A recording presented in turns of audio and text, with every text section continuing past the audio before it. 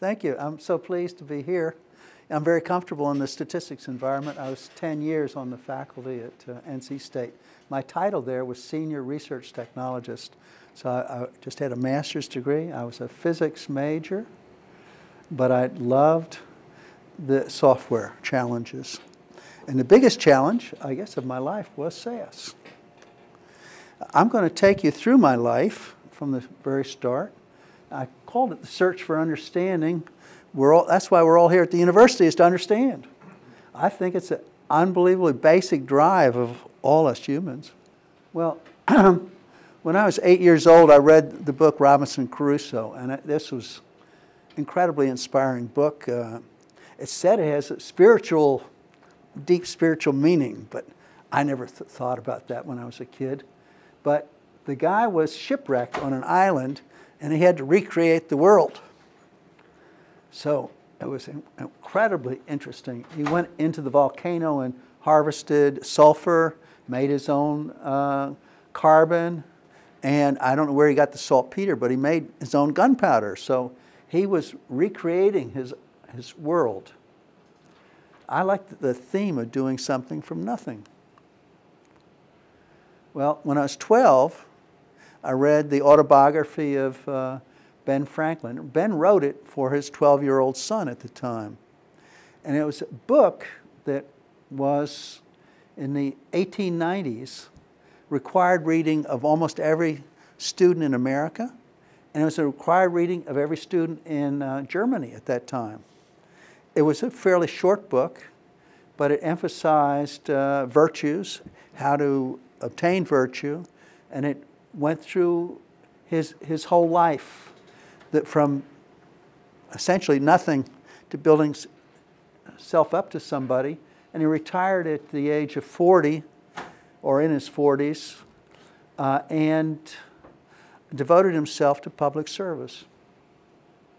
It's also said that he's the second most important man for our freedom here in America, first being Washington, and second being Franklin, because he got the French to come in on our side. Well, here's a picture of me in my high school yearbook, and the editors put this thing up here and said I was an inventor in original ways of doing physics problems. Well, I wanted to be an inventor as a kid. I read all Thomas Edison stuff, and that was my dream. So I go off to NC State in '58, and I wound up studying physics there. But in 1960, I went to the White Sands Missile Range as a student trainee. I wasn't doing that well in college. I dropped out, went there, and they put me on a monitoring station out in the middle of the desert. Now, this was before we were sending up satellites, but they had a Redstone rocket there, which is the first rocket that we sent into space. And I saw several Redstones take off. But I had I'll call it a dumb job on a monitoring station in the middle of the desert doing nothing. Because we were eventually going to do monitoring of who's on what frequency. But I hated the job, and my friends were programming. So this got me into the programming idea. I wanted to be a programmer. I got a job programming in 1960, but the powers to be wouldn't let me transfer, so I quit and went home to New Jersey. I hitchhiked all the way back to New Jersey from New Mexico. That was the longest hitchhike I ever did. So in 1962, I started my master's, and this is Dr. Wesley Doggett, he was at least temporary head of the physics department, and he was incredibly formative with my professional life. Well, I had an assistantship in physics, but I thought it would be more interesting to be programming, so I took one in the statistics department. And this was the computer that was to be there. We didn't even have the computer, so it was 6 months out till the computer came. But this computer was a business computer. They no longer have this dichotomy. They used to have business computers and commercial and scientific computers. And the business worked on decimal, scientific worked on binary. That dichotomy is long since gone away. The computer was going to come. They gave me a list of instructions, so I never even saw a program written. But I had the list of instructions, so I had 2 other people that were in the team, but they quit after 2 weeks because this virtual computing was not their cup of tea. Well, the computer came 6 months later, and I had literally 6 weeks to get it going because I was leaving for a summer fellowship. Now, the assignment was to write an analysis of variance program. So I went to see Dr. Grandage, who had written a program for a computer that was sort of a pre-computer, one that could read cards, punch cards, and had a drum for memory. But anyway, Dr. Grandage said that he was all done with computing. They're changing it every year. So he was not going to step forward. But Dr. Grandage, when you looked in the ACM, he had written half the programs in statistics back in his day. It shows that computers are pretty new. Well, the second year I wrote a regression program, and I learned about floating point arithmetic. And I actually wrote a language for that to transform the data, doing the log and square root, exponentiation, as well as multiplication, addition. So I actually generated machine language to do that. But then the programs were 90% of what they did on the campus for computing. And they sent those programs around to the university statisticians of the southern experiment stations. You know, one probably doesn't realize this today, but statistics started in agriculture, started in the Rothamsted experiment station in England in 1920. Came to Iowa State with, I think it was Cochrane, and then came from that nucleus several people to NC State, Gertrude Cox being the leader in 1941. That was the first department of statistics in the United States, was at NC State. So agriculture was where statistics came. Obviously today, biostatistics, you're either doing it on people or you're doing it on animals, right? So it's still the way statistics is. Well, I got my master's degree and then took off to work for IBM at the Pentagon. And we were going to put all the military information into the computer. We reported to the National Military Command Support Center, which is right underneath the Joint Chiefs of Staff. So it was at the pinnacle of the administrative apparatus at the Pentagon. And my office, I think, was right below here, because this actually is a 3-story building underneath the ground. It was like a dungeon. And it was not the way, not like going to Google. In fact, we had all these dilapidated tables, and we got some used doors we put in between, and we cinder blocks and made a bookcase and whatever. So we had to build our own environment, but I was loving it. I was writing the assembler language for the IBM 1410. And I was the only one who'd ever written a program into 1410, so I was way ahead. And I even used the operating system, which was fairly new back then. Well, this represents bombing over Haiphong, and Bobby Kennedy called over to the Pentagon and said, how many bombs have we dropped over Haiphong Harbor in the last so many months? And I had just written a program which would roll the operating system out and the applications out. You go up to the typewriter, roll them out, roll this query thing in. I had a query language with full ands, ors, and parens, but it had circle search and polygon search, so it dealt with coordinates. So they were able to answer his question, how many bombs did we drop in the last 60 days within 30 miles of Haiphong Harbor? And Bobby sent a letter back to the powers to be at the Pentagon saying, thank you for this quick response. It was exactly what I needed. So that was some recognition, but kind of indirect for my work there. Now, what we worked on was the formatted file system, and this is the genealogy of it, of IBM's database management offerings up until, I guess, 1970. And as you can see, where the red line is, the formatted file system, the last acronym is National Military Command System Support Center. And those are the people that we served. Now, SAS came from there in the idea that we had the self-defining file, a very powerful idea, which is the relational data model. So that was, a light bulb went off when I was at work at the Pentagon. If I had that idea back when I was at NC State, I could have had a much better system. Well, the IBM 360 was announced, and we get the manuals on the bookcase, and it's pretty impressive that there's a whole different way of computing going to come. And this is a fair representation of the computer that I programmed at the Triangle University Computing Center. Then they also had the PL1 reference manual. And I looked at it, I said, wow, this language is so much more consistently defined than other languages. They had a uniform lexicon for the entire language.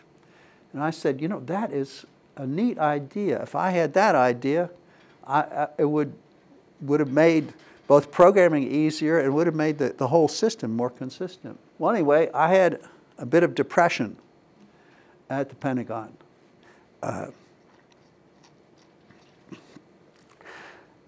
It's too much to believe. They told me I was too productive. And they said, we're gonna put you in charge of operating systems. But we didn't get an operating system but once a year. So I didn't even have a job. And so I'm pretty much lost. And then NC State calls. I hopped on the bus, got the job. I gave it the name Statistical Analysis System because I'm a systems guy. Anyway, I'm working away. I did the data step and the input statement and the transformation. I got the analysis of variance program going. And we didn't, I guess we had some weak regression program, but in the statistics, there were two groups. There was the ag consulting, and there was the biomathematics group. Curly Lucas was in charge of the biomathematics group. And Curly was the master of the general linear models. And he could handle analysis of variance type problems using the general linear models where you had patients who died. It had a well-designed experiment, but you had patients who died, couldn't take the medicine, they dropped out or whatever.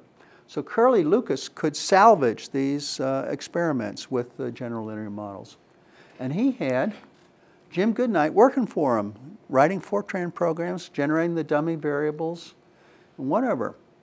So I said to Jim, hey, I've done the model statement, the classes statement, so I've done the language. I'll get your dummy variables generated for you, and you can put your software into SAS. So this was an incredible addition to it. It was the killer app, so to speak, of SAS was general linear models, at least at that time. It was incredible also because now there was a statistician working on the work. It was me and some other people who were sort of nameless people working on it before them. So that was incredibly asset. So Jim and I became the co-leaders of the project. Now that's the first manual that we had in '71, and I put that cover together and I did some illegal things. I went to the National Geographic, I got a logo. And the other logo was from the newsletter of the Triangle University's Computing Center. Also about the same time, a gentleman in town who had a business doing data processing told me, he said, do you have any ideas for programs that could be sold? I said, well, you know, they're having so much trouble with student programs taking so long to compile and test that I think I can speed that up. And so he said, well, I will provide the computer time, I'll do the marketing, and you write the program, and I'll split the profits. Well, it turned out the university gave me time to debug on the computer, to debug the program. And I got this program which was called the linking loader. He sent out press releases, and I guess that the other thing was that I thought was such an important lesson was he said, well, you need a brochure. I spent all of 2 hours on that brochure. So we're up and going with a press release, and we get the computer world to put this on. It was on the inside page article. One time we were on the cover of Computer World. But now I'm making as much money off of this. I'm not really doing anything. I'm just collecting the money. And I said, well, this is too easy being in business. Well, that same guy merged his company with a company out of Dallas called University Computing Corporation. And he said, well, they've got a workstation that works with the UNIVAC. It doesn't work with the IBM. They'd have a new market if they could make it work with the IBM. I told him, you were the guy who could write the software. So he asked me, well, would I take the challenge? And I always liked the challenges. So this was a challenge, a 4K computer. You know, now we're talking about gigabytes, right? This is a 4K computer, 12 bits, had anyway, 6 instructions. I wrote an assembler that would run on the IBM mainframe so I could compile my programs. Anyway, I took my program down to Dallas. They had their own cross-compiler that went on the UNIVAC. And I got that to work. I was always after challenges. Now this represents the program that'll finally process me on my way out. It's the Death Records program. I wrote the Death Records program. Most people don't know it exists. But I find it somewhat bizarre, but a death record is produced and it doesn't have the underlying cause of death on it. So you have to use certain rules to figure out what the underlying cause of death. Those are codified by nosologists. So I use sort of a set theoretic approach to expressing these things, and well, they were very happy with it. We went up to Wisconsin, installed it at the state of Wisconsin, used it at the national level. Then we went up to Canada, installed it there. And I think it spread at least to all the English-speaking parts of the world. And another fellow in the statistics department was a bit of a gambler. And he said, hey, Edward Thorpe, Dr. Edward Thorpe, who wrote this book, he said, nobody could calculate exact probabilities for blackjack, especially a 4-deck blackjack. I said, well, I'll give it a try. And I came up with the exact probabilities. And then after the Duke University people had the Duchess program, the first chess program that was competitive with people, they used the same method. They used a memory to memorize positions they had previously computed. So they didn't have to go all the way to the bottom for the search. They could get the stuff out of the memory of previous. You know, 5, 6, and 6, 5, the same thing, right? So that was pretty much the way I solved it was exactly the same. And this fellow was in the forestry department. He comes to me and says they're having trouble cutting lumber in the forestry industry. And as a big mistake, I said, oh, you know, you could have a machine that would scan the lumber. He actually got $88,000 to build the machine. So we built the machine, 18 months. It was the most stressful time of my life. I had 2 full-time jobs, but only one, but the university only paid me 2 half-time positions. I had to solve the 2-dimensional trim problem and do the pattern recognition. Anyway, Sandy formed a company with me, Barr Incorporated. It's SAS 73, I guess. This man contacts us, and he's doing computer performance evaluation. This became a new market for us. So we had doubled our market doing pharmaceutical and then doing this. 1973, I get a call from Mexico, and the fellow on the other end said, "I'm Fernando Alguien, I'm calling from Mexico." Now in those days, nobody called you from out of state, it's too expensive, but all the way from Mexico. So he said, "We're interested in your software, could you install it?" I said, "Well, that's not important, but we could."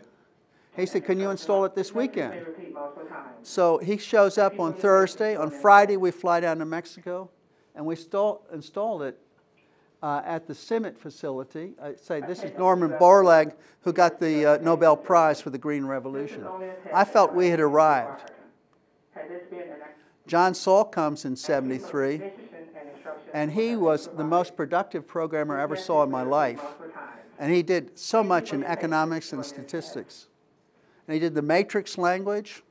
And actually, I've just revealed, he was angry with me because I said that isn't SAS. I mean, I really thought it was valuable. I said it wasn't SAS because it wasn't for the masses, so to speak. This is perhaps shows the biggest contribution of my life. When I was in North Carolina, a man came up to me and said, "Well, do you have any regrets, things that you didn't do right in SAS?"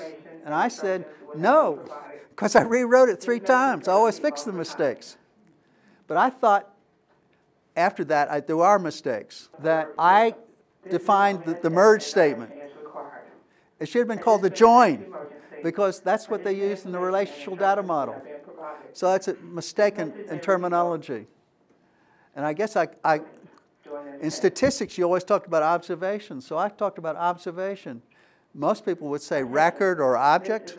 So it's a different terminology that separates SAS from the rest of computer science. Then we move across the campus and form SAS Institute in '76. We were called by the powers to be over to the administration building and said, "We've got a big problem with you leaving the campus." So what's the problem? You know, we thought that all the software is in the public domain. That's the way it was back in those days. So they had no hold on us for the software. So we were just moving off campus, and anybody could take that software and do anything they wanted to do with it at the time. Well, the problem was completely unexpected. They said, well, the university signed all these service agreements to service this for a year. So half those service agreements were still in effect. And the university's obligated. I said, well, we were going to do that anyway. Well, he said, well, the right thing is for us to pay you for those service agreements, to prorate it. So we were wealthy when we started the company. It was incredible.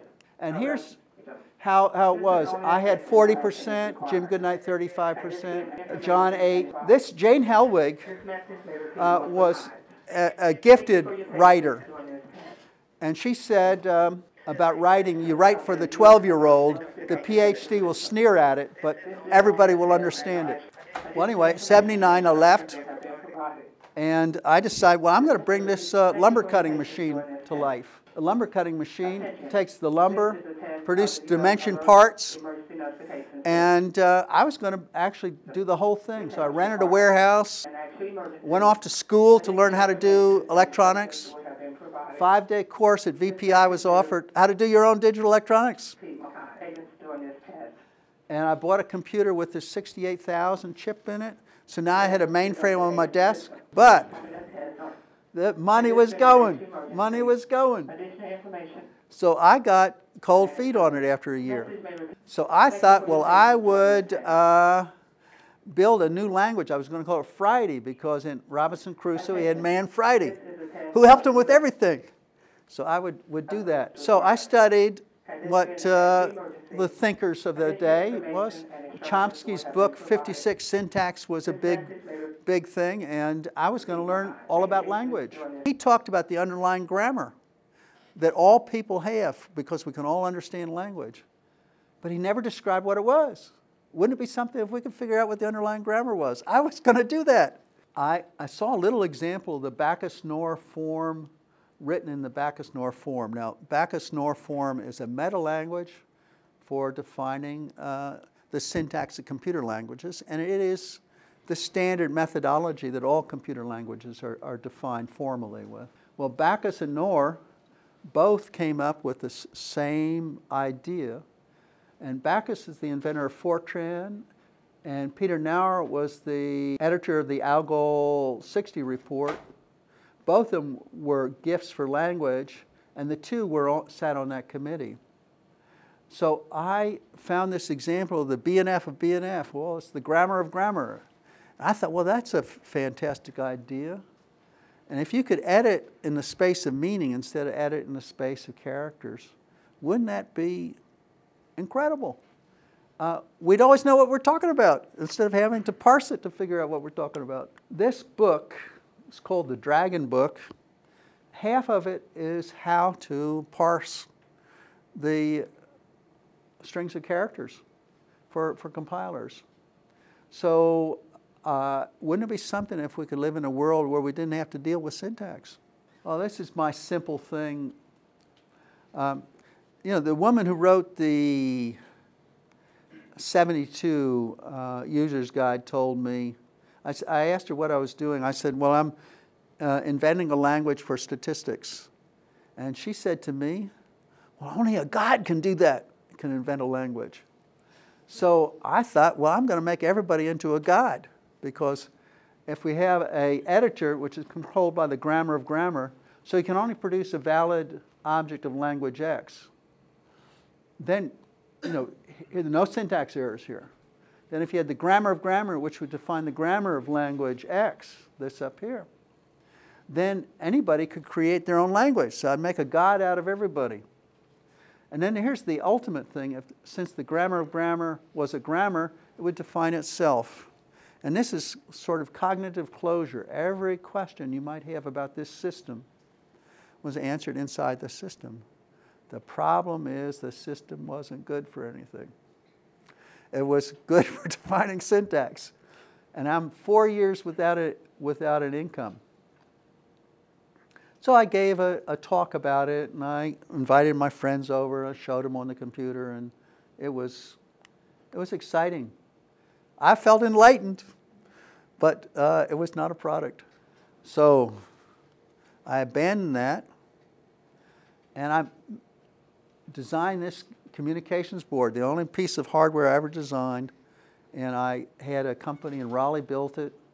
And 7 months later, I'm making money doing communication software, sort of like I did on the PDP-8, but now it's on the PC. In '85, I moved down here. In '95, we're making $1 million a month on our, with, you know, at that time, maybe 40 people, not bad. Now, I got enchanted with the whole concept of quality. I mean, actually, this is, I know medicine's going through a quality revolution right now. But it was just, to me, it was just marvelous that you could define in 14 pages how to produce quality. And it's like a mathematical treatise. And they had the motto, say what you do what you say, and prove it. Well, I made my own temple. We're going to worship quality at the office. So that was where my mind was at that time.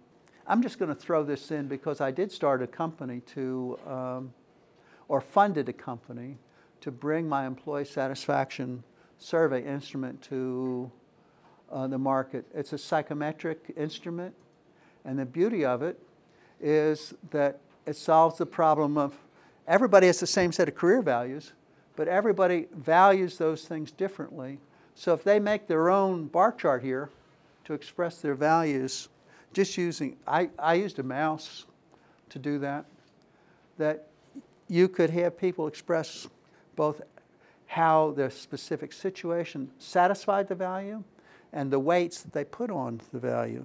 You know, administer meaningful work is probably everything to them. But an hourly employee, compensation and benefits is 90% of what they value. It's really true.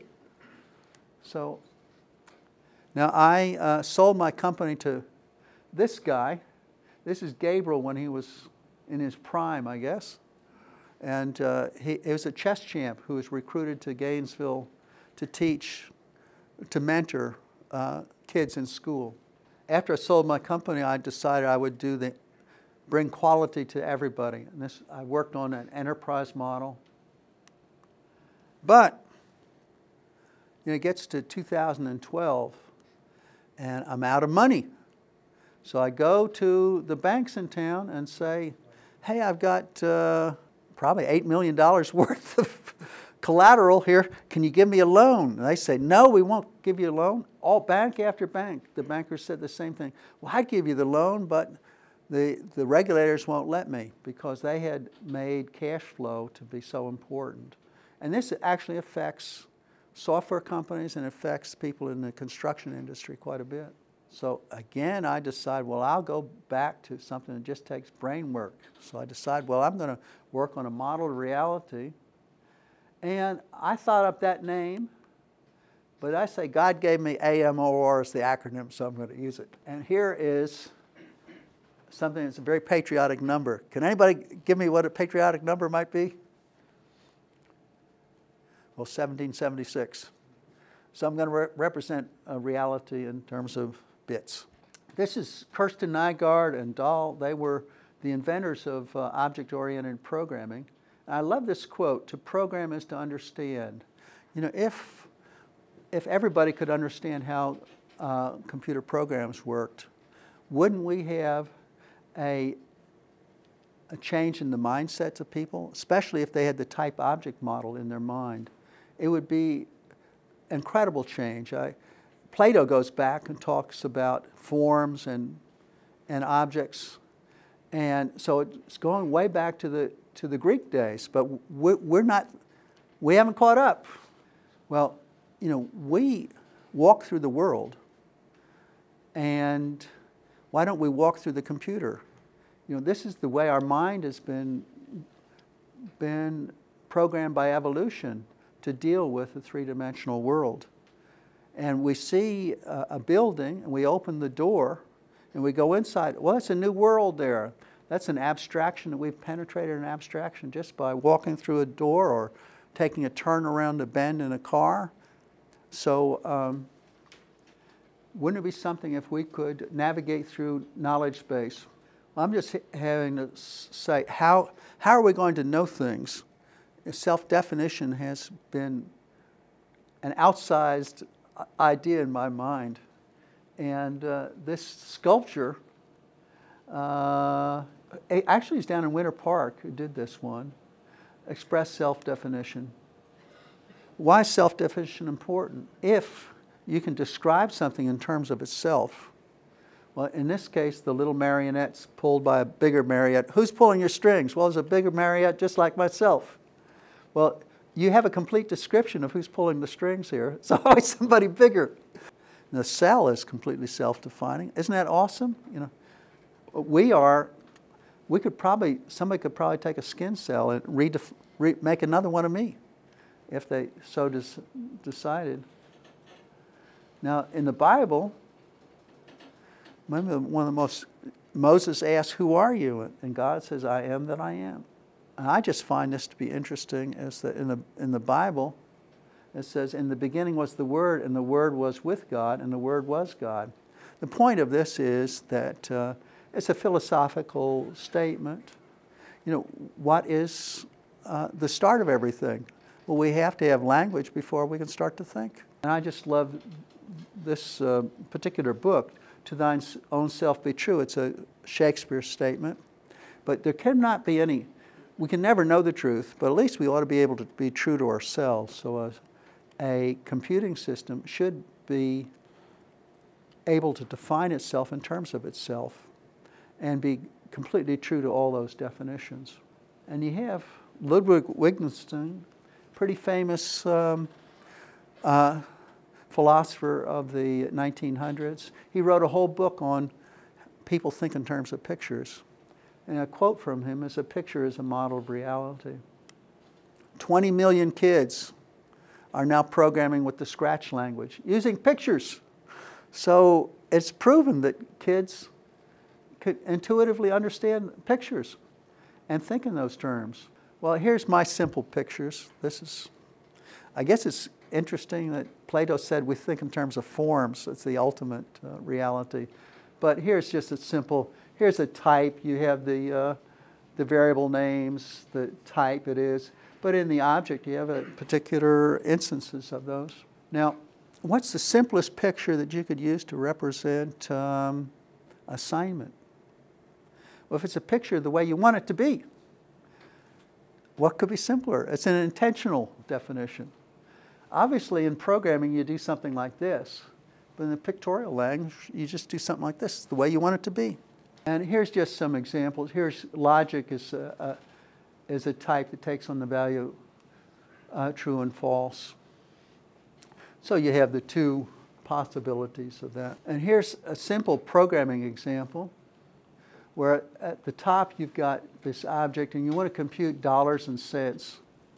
You want it to be like this down below. So you have the picture here of cents being assigned to the multiplication of modulo total cost 1. That'll give you the fraction. 0.76 times 100 assigned to cents. Then the next thing is dollars is total cost minus cents over 100.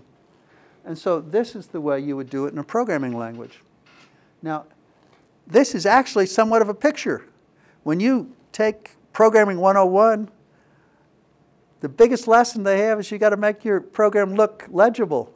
You have to use indentation. You have to make it pictorial before you can even read the characters.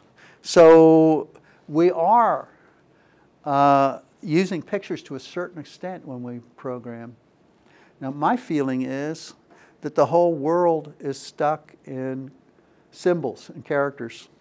It's obviously a very easy way for us to read and write. But if the computer can draw the pictures for us, then we can move into a new world where we express ourselves through pictures. You know, inheritance is such a beautiful part of the object-oriented programming paradigm. So you inherit new types of things from simpler types. Object being the top of the inheritance tree. And I actually use I think that if you think of the world as objects connected to other objects, we shouldn't actually use the word variable. We should use the word connection. But there's several different types of connections. In the upper right, you see we got the variable connection. They're different for every instance of an object. You've got the ones that are constant, which are really factored into the type. You've got the global ones that are the same in every constant. And then you've got parameters that are passed into a program. So those are the different types of connections that you deal with in programs. I actually had some psychological problems with this one because, you know, as I told Marty when he introduced himself, do you want to change the world or recreate the world? So this was in the object, you would have a constant where it was the world. And in the world, you'd have the list of all the people in the world, the list of companies, the list of educational institutions, the list of governments. Now, this would be like the .com. This would be like the .edu, like the .gov. But you have to start off. If you're going to have a model the world, you got to start at the world being the outermost object. And wouldn't it be something if we could consistently define everything in the world in a single formalism? What I'd like to do is unify the world, unify types and objects, such that we see types being constructed the same way objects are. And so we can understand. So here's the logo I came up with, and the strongest force in the universe, I say. It's a dream. I sold my property, so I now have money in the bank where I can hire some people to help me. And that's my goal, is to find the right people to help me. And I don't expect this thing to be ever completed by myself. I'm too old. But I can get the ball rolling is my thought. So that's what I have to offer. Thank you.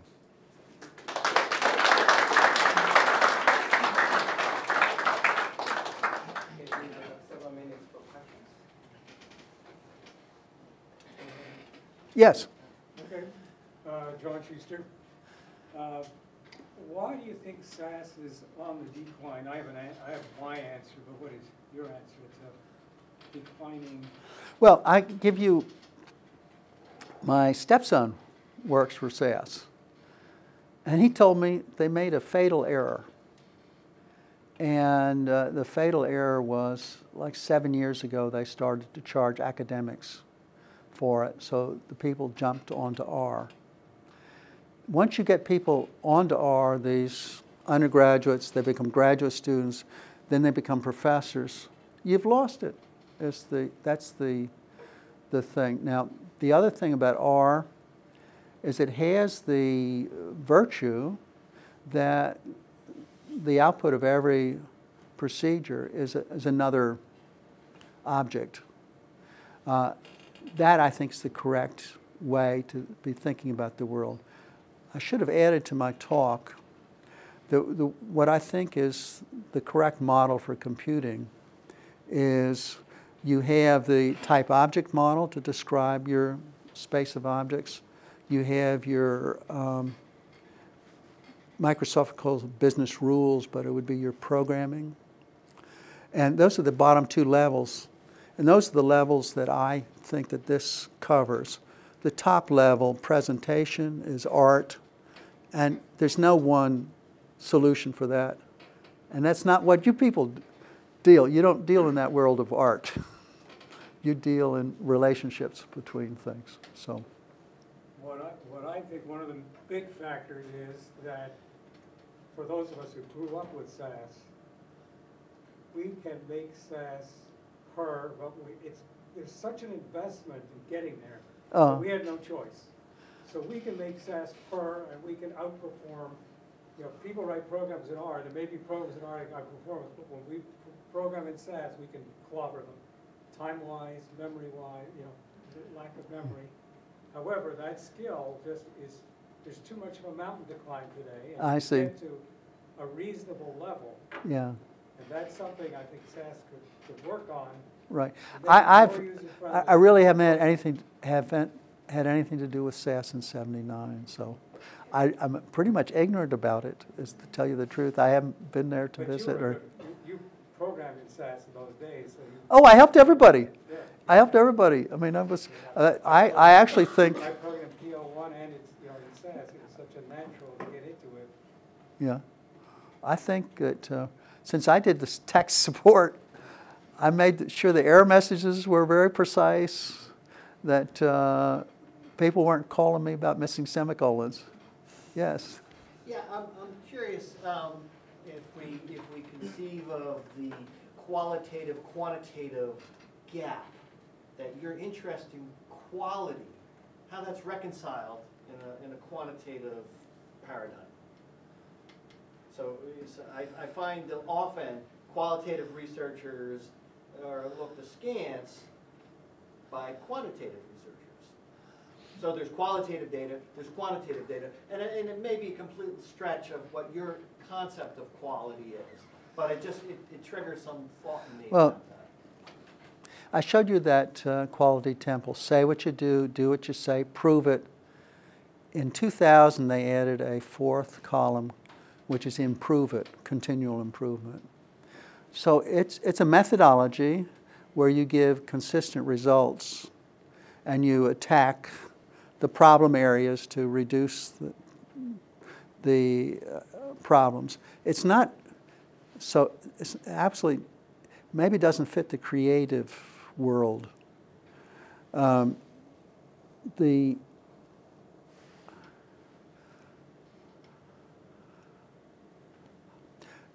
Your distinction, qualitative, quantitative, I'm having a little hard time answering that, but what I felt was that a simple-minded thing is my Rotary Club. I try to get them on the quality agenda. At least we write down instructions. At least people look at instructions. We make the instructions better. We perform better the next year. We can collaborate. Other clubs can see how we're doing and use those. The idea of writing things down and sharing and getting together and discussing.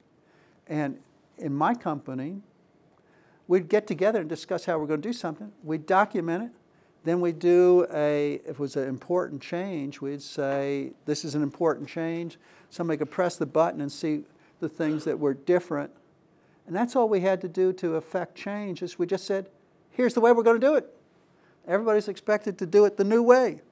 So I thought it was too simple, actually. But this is actually a big problem, I think, in our society. The Japanese are very formal. I asked my auditor for ISO 9000, where has he seen it best? He said Mexico. The Mexicans are very, very much into quality and getting things done right. So, and I must be, you know, like, you got Singapore, it's this very structured world too. We're not big on structure here in America. I think we could use more. And it should be an open system where everybody contributes to the instructions, to the way we operate. There's another thing which is kind of a pretty damn interesting thing too, is you can just use one word, authority. You got the instructions, the authority for how to do it. There's somebody who's the authority to approve a new instruction. Then there's who his boss is and who's that boss is, all the way up to the top. And interesting enough, I mean, this is, Marty's always asks all these God questions, but it was to me, this was an interesting thing. When we split the company into two pieces, the enterprise model had one person at the top. So we had to create this, it was a woman's picture we had up there, a profile of a woman, just black and white. But anyway, it was called the the administrator anyway. Everybody reported to her. You know, is that we have to have, everybody has to think that they're under some authority, some higher authority. So I say, the ultimate thing in a computer system is you've got something that represents a person. That's the authority for that person. So everything can be traced to authority. And it wouldn't be something if we could clearly document authority in all the world. Okay, let's thank the speaker again. Thank you.